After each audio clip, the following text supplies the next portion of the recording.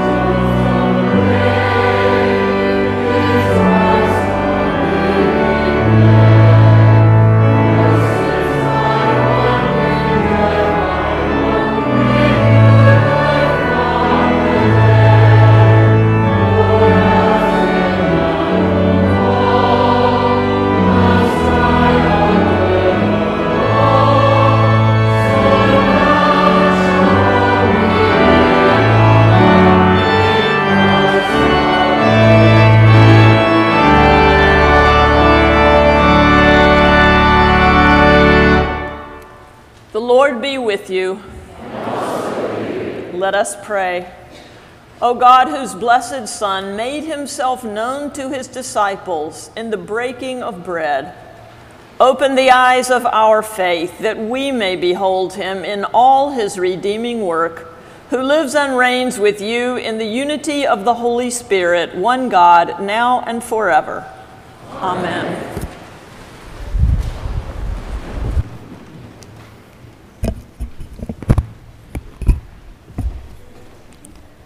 A reading from the Acts of the Apostles. Peter addressed the people, "You Israelites, why do you wonder at this? Or why do you stare at us, as though by our own power or piety we had made him walk? The God of Abraham, the God of Isaac, and the God of Jacob, the God of our ancestors has glorified his servant Jesus, whom you handed over and rejected in the presence of Pilate, though he had decided to release him. But you rejected the Holy and Righteous One and asked to have a murderer given to you. And you killed the author of life, whom God raised from the dead. To this we are witnesses, and by faith in his name itself has made this man strong, whom you see and know. And the faith that is through Jesus has given him the perfect health in the presence of all of you. And now, friends, I know that you acted in ignorance, as did also your rulers. In this way, God fulfilled that he had foretold through all the prophets that his Messiah would suffer. Repent, therefore, to God, so that your sins may be wiped out." The word of the Lord. Thanks be to God.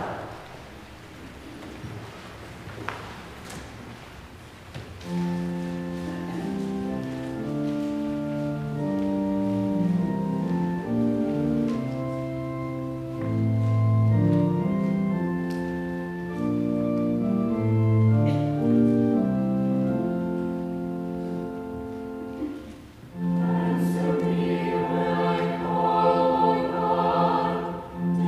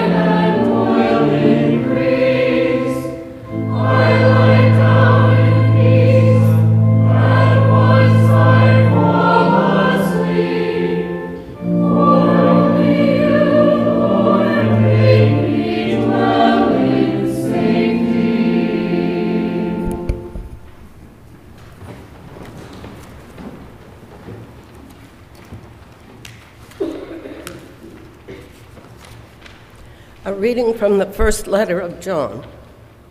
See what love the Father has given us, that we should be called children of God, and that is what we are. The reason the world does not know us is that it did not know him. Beloved, we are God's children now. What we will be has not yet been revealed. What we do know is this: when he is revealed, we will be like him, for we will see him as he is.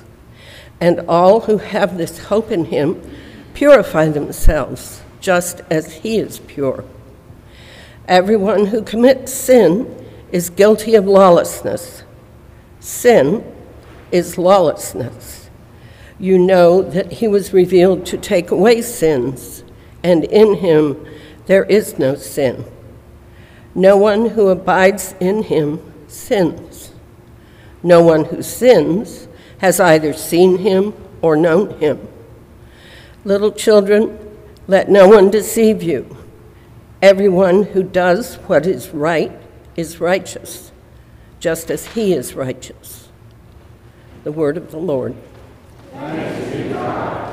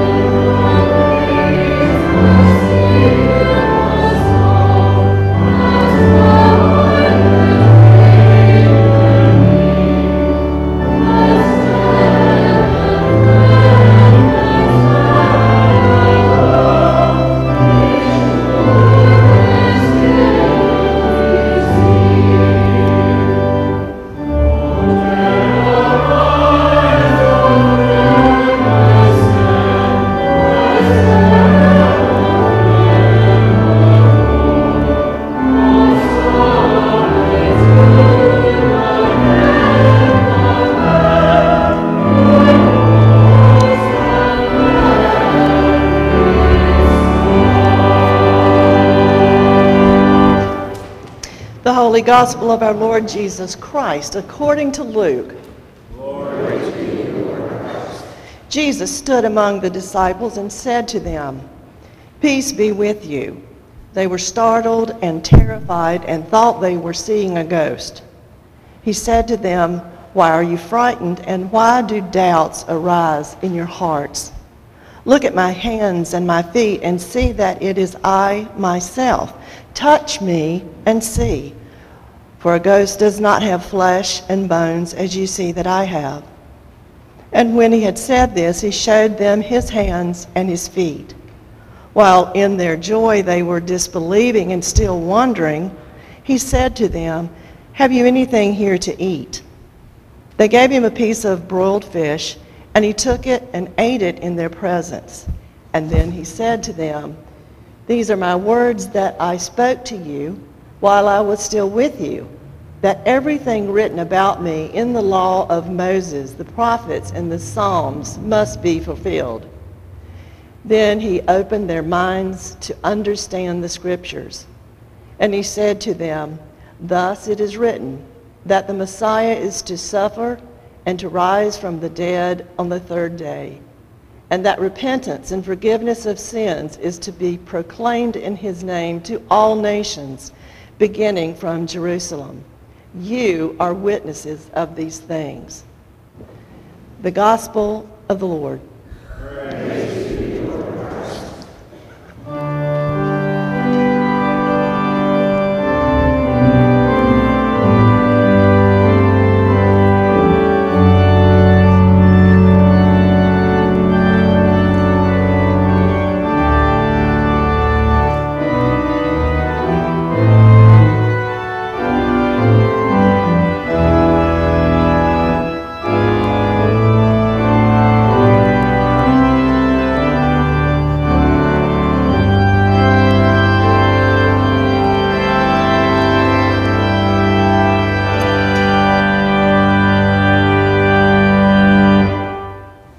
I speak to you in the name of one God, who is Father, Son, and Holy Spirit. Amen. Happy Easter.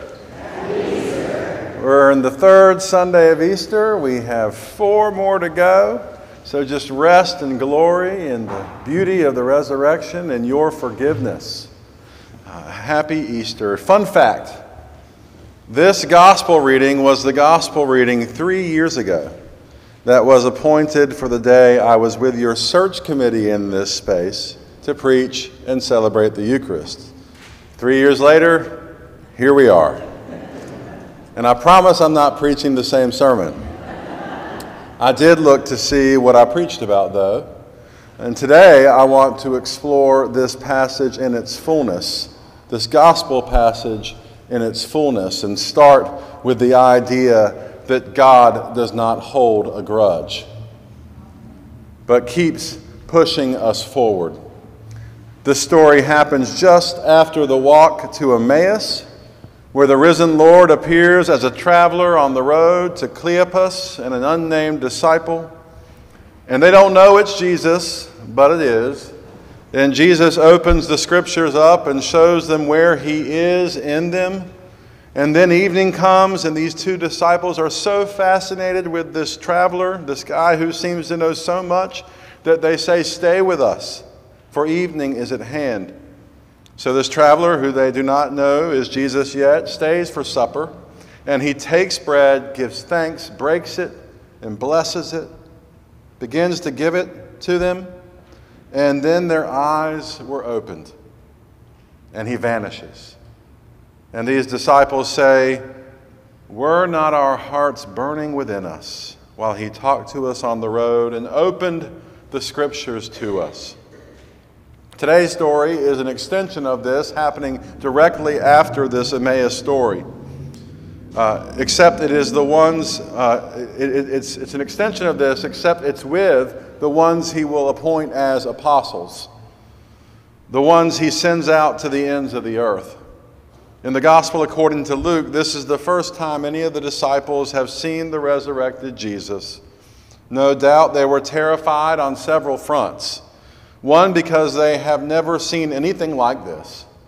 And 2, because the last time they saw him was in the same room a few nights earlier as he washed their feet and they had their Last Supper together. The last time they saw Jesus, they had fallen asleep in the garden when they were supposed to be keeping watch. The last time they saw Jesus, one of them had betrayed him. One of them denied him 3 times.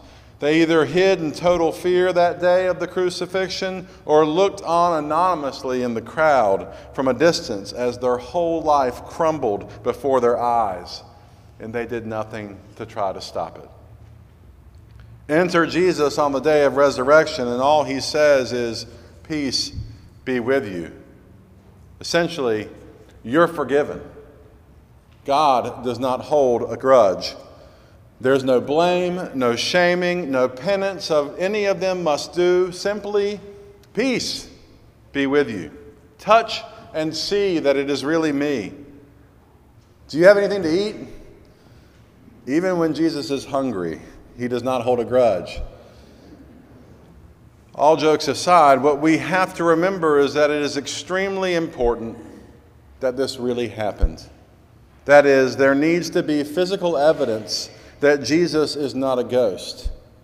It is extremely important that Jesus' resurrection is not just a spiritual metaphor. There needs to be proof. We want proof. Here it is. Watch him eat a piece of broiled fish. At Emmaus, he had bread. Here, with the soon-to-be apostles, he has fish. Fish and loaves. Sound familiar? A ghost cannot eat bread and fish. Touch and see the scars on his hands and feet. A ghost does not have flesh and blood. And once again, we have to remember that the resurrection of Jesus is not just a spiritual idea. It is a physical reality. The gospel text says, "These are my words that I spoke to you while I was still with you, that everything written about me in the law of Moses, the prophets, and the Psalms must be fulfilled." Then he opened their minds to understand the scriptures, and he said to them, "Thus it is written that the Messiah is to suffer and to rise from the dead on the third day, and that repentance and forgiveness of sins is to be proclaimed in his name to all nations, beginning from Jerusalem.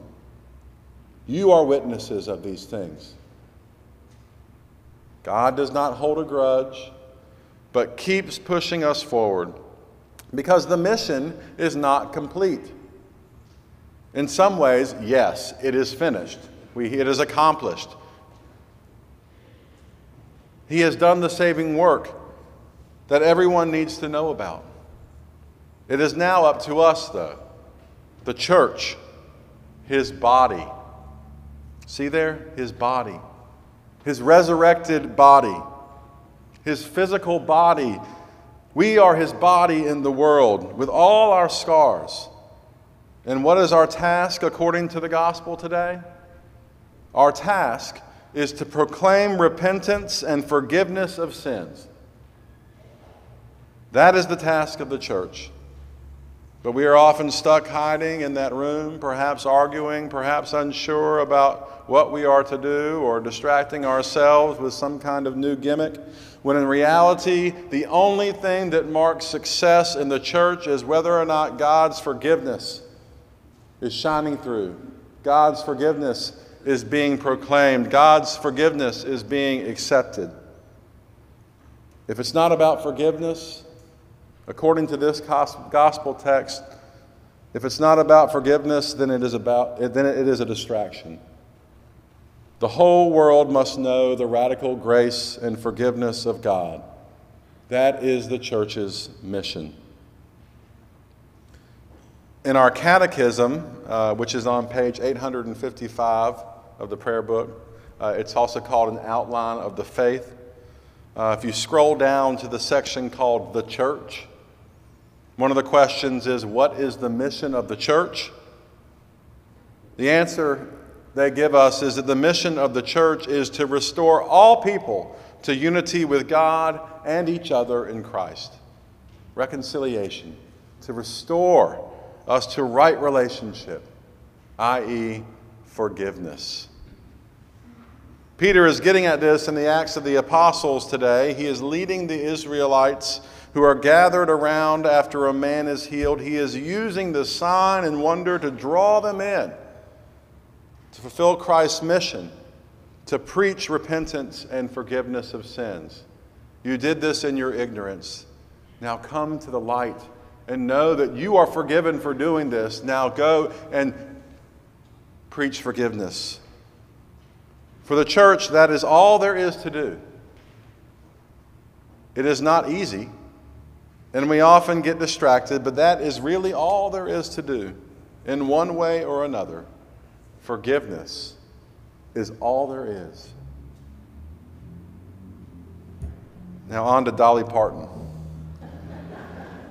Dolly Parton was the subject of a podcast in 2019 called Dolly Parton's America. And she experienced a sort of renaissance in the late 20-teens because her appeal transcended segments of our society that are often at war, being wildly popular with both the religious political right and left. And in this podcast, the second episode is called Forgiveness. It describes the tumultuous relationship she had with Mr. Grand Ole Opry himself, Porter Wagoner. Any of y'all remember Porter Wagoner? Yeah, some of y'all are nodding your heads, marking your age. That's all right. Porter, in effect, made Dolly's career by bringing her on as his second for his popular television program in 1966. And they were like two peas in a pod for a while, playing off of each other, but then people started liking her more than Porter, and he began to get jealous. When she later broke her contract and left the show to chart her own course, he sued her for damages. She settled, purchasing her freedom for $1 million. When asked about Porter, she said he just did that out of anger. Later in his life, when Wagoner hit serious financial trouble, Dolly bailed him out. She purchased his production company for $500,000 and then gifted it back to him as a thank you for all he had done for her. When Porter died in 2007, Dolly was at his side expressing her love to him.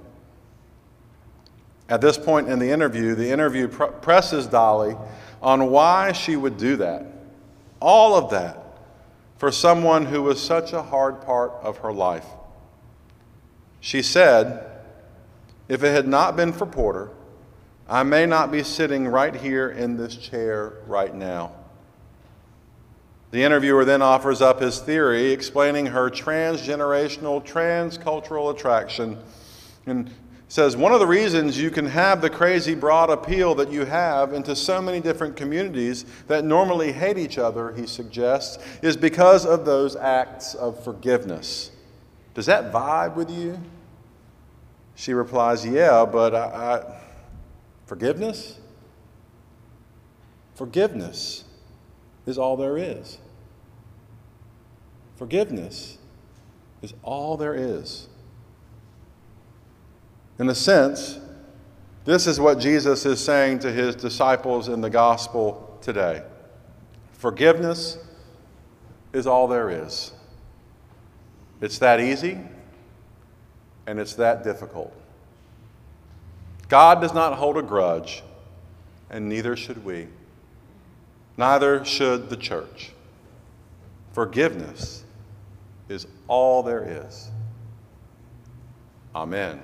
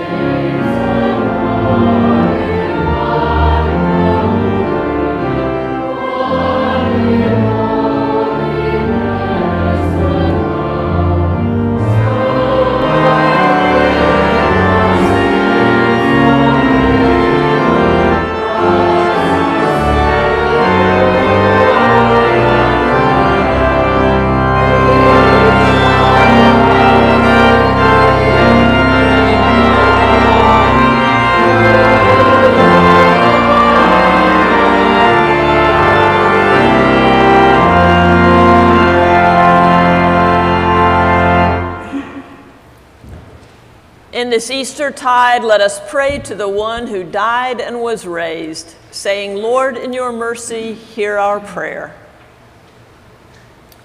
Almighty and merciful God, you exalted your Son as leader and Savior and raised him above all rule and authority. Give your faithful people courage to follow him in obedience to you wherever we are called to witness. Lord, in your mercy. As the disciples of Jesus ventured out at his word, so give us the faith to trust and obey his word in our lives as we pursue together the mission of the church, remembering the congregation and clergy of St. Paul's. In the diocesan cycle of prayer, we pray for St. Andrew's, Goldsboro, and St. Paul's, Edenton. In the Anglican cycle of prayer, we pray for the Anglican Church in Aotearoa in New Zealand and Polynesia. Lord, in your mercy. As the disciples of Jesus shared food with their Lord, so give us the generosity to share what we have with those in need. We pray for our Blessing Box ministry and all of our community ministries. Lord, in your mercy. As Jesus offered peace and authority to his disciples, so strengthen all the clergy to preach the gospel and administer the sacraments with faithfulness and conviction, remembering Rob, our bishop, Michael, our presiding bishop, and Justin, Archbishop of Canterbury. Lord, in your mercy. Watch over the people of Ukraine, Russia, Israel, and Gaza, and all who serve at home or overseas in the military or in mission or outreach work, and their families, especially Andrew Austin. Lord, in your mercy. We give thanks for all the blessings of this life.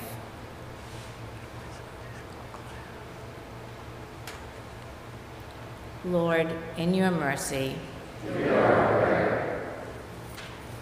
Be present with all who are sick or in any need or trouble, especially Earl, Alice, Eileen, Dawn, Lloyd, Tammy, Dale, Alex, Lyle, Joanne, Al, Sib, Catherine, Renee, Carol, Janet, Spencer, Carla, Barbara, Vicky, Sandy, Bill, Nancy, Margaret, Bill and Pam, Lynn. Lord, in your mercy. Bring us at last with all the children of God who feast with Christ in eternal life. We remember those who have died, especially Barbara O'Leary. Lord, in your mercy.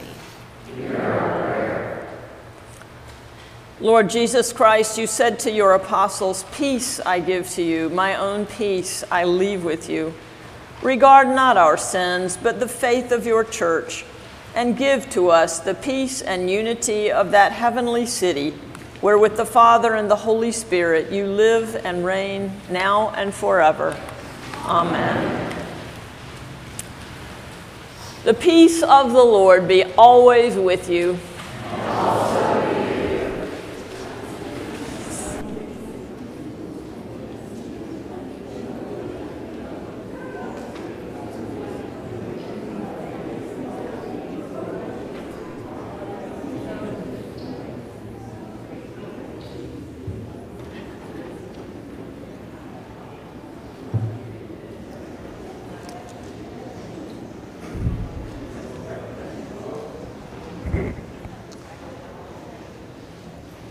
Good morning, St. Paul's. Good morning. Welcome all who are with us today in person or online, especially if you are visiting with us. Please join us for a reception following this service, and on your way, know that the Source, our gift shop, is open for business.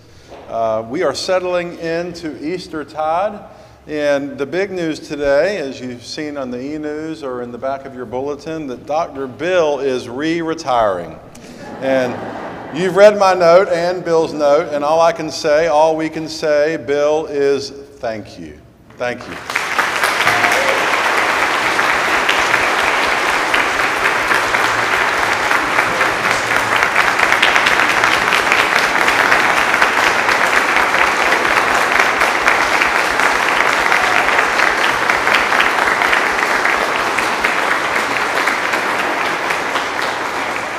And I will say, we're not thanking you for retiring. We're thanking you for all your work.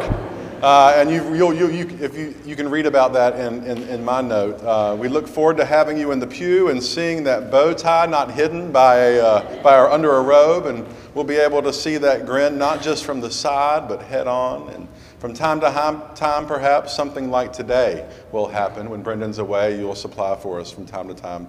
So thank you again. Big place here on Sunday morning. It's a big place. And how do I get to know folks? Well, just like in college, when I went to a large university, I had to find a smaller community to become a part of. Here are just a few ways to get connected if you're feeling like you're not quite there yet as a newcomer. One is this Saturday we have our new crafters group, and that's crafters of all kinds from 10 to 2. And we hope perhaps you'll join us there. Or you can be a Thursday morning worker, a.k.a. if you've heard the word G&P, or Gentlefolk of Noble Poverty, that they come together and they drink coffee and they talk about all the things that they're going to do, and then they do them.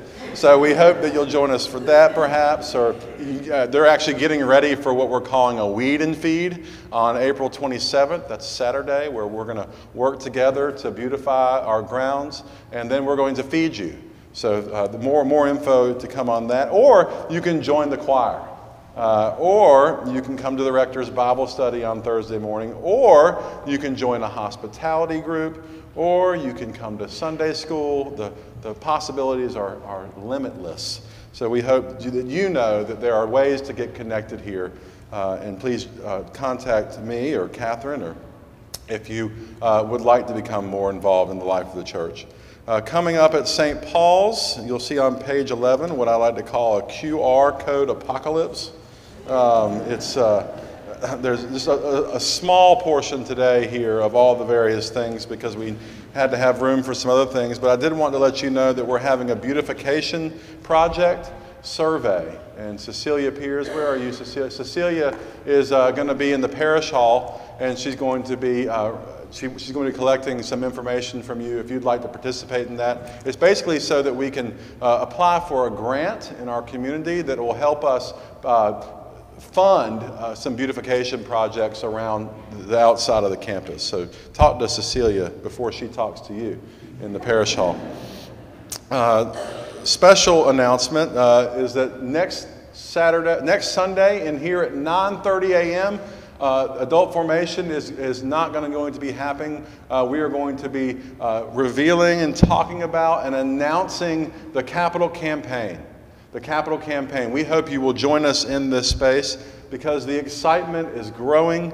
We have lots to share with you. We will meet here next Sunday at 9:30 to reveal the plans and see what the new spaces will look like. We have renderings to show you.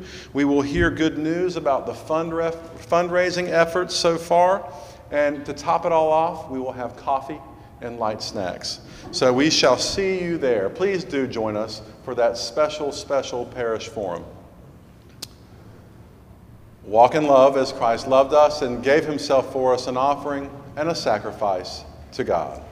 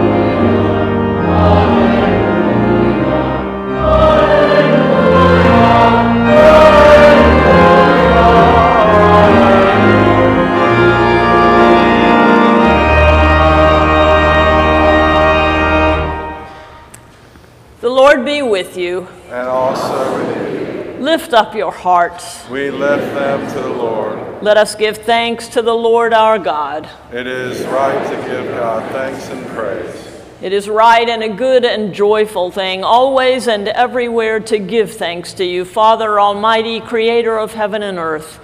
But chiefly are we bound to praise you for the glorious resurrection of your Son, Jesus Christ our Lord. For he is the true Paschal Lamb who is sacrificed for us and has taken away the sin of the world. By his death he has destroyed death, and by his rising to life again he has won for us everlasting life. Therefore we praise you, joining our voices with angels and archangels and with all the company of heaven, who forever sing this hymn to proclaim the glory of your name.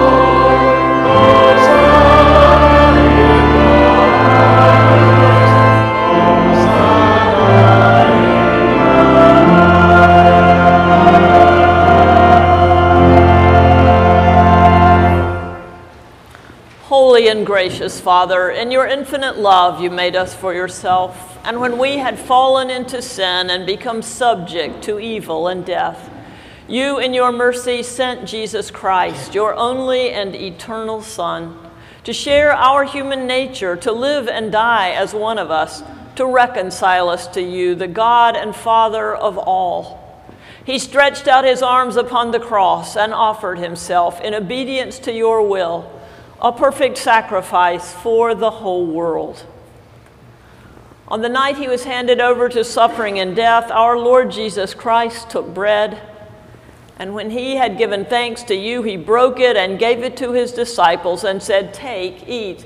This is my body, which is given for you. Do this for the remembrance of me." After supper, he took the cup of wine, and when he had given thanks, he gave it to them and said, "Drink this, all of you. This is my blood of the new covenant, which is shed for you and for many for the forgiveness of sins. Whenever you drink it, do this for the remembrance of me." Therefore, we proclaim the mystery of faith. Christ has died, Christ is risen, Christ will come again. We celebrate the memorial of our redemption, O Father, in this sacrifice of praise and thanksgiving. Recalling his death, resurrection, and ascension, we offer you these gifts. Sanctify them by your Holy Spirit, to be for your people the body and blood of your Son, the holy food and drink of new and unending life in him. Sanctify us also, that we may faithfully receive this holy sacrament and serve you in unity, constancy, and peace.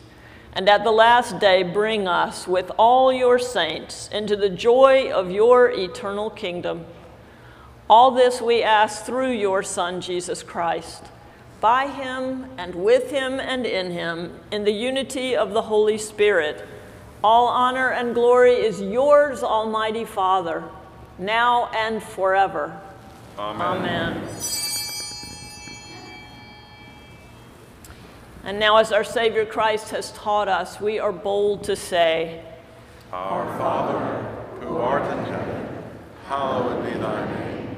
Thy kingdom come, thy will be done, on earth as it is in heaven. Give us this day our daily bread, and forgive us our trespasses, as we forgive those who trespass against us. And lead us not into temptation, but deliver us from evil. For thine is the kingdom, and the power, and the glory, forever and ever. Amen.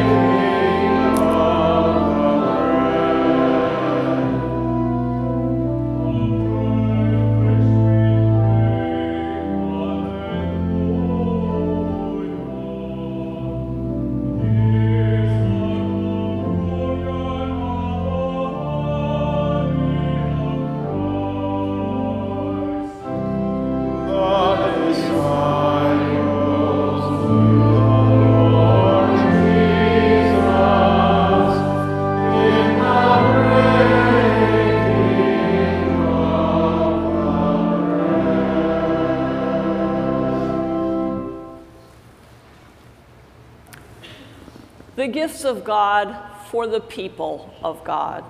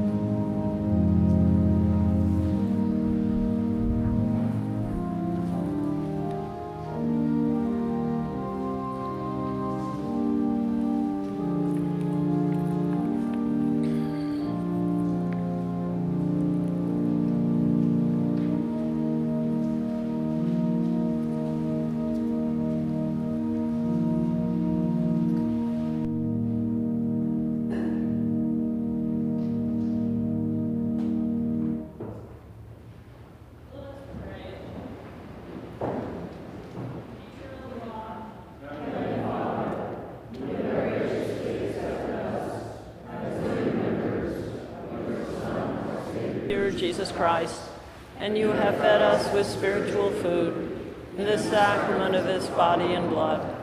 Send us now into the world in peace, and grant us strength and courage to love and serve you with gladness and singleness of heart, through Christ our Lord. Amen.